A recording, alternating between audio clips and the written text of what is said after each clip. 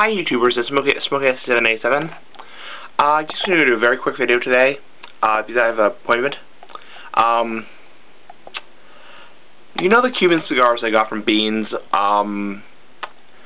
was a couple months ago, in July.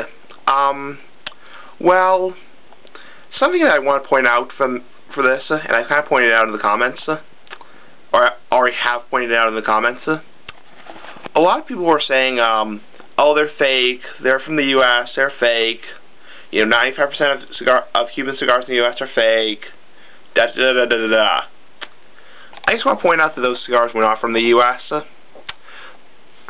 Excuse me, those Cuban cigars I got from Beans, they were from Switzerland, from Europe. Europe does trade with Cuba.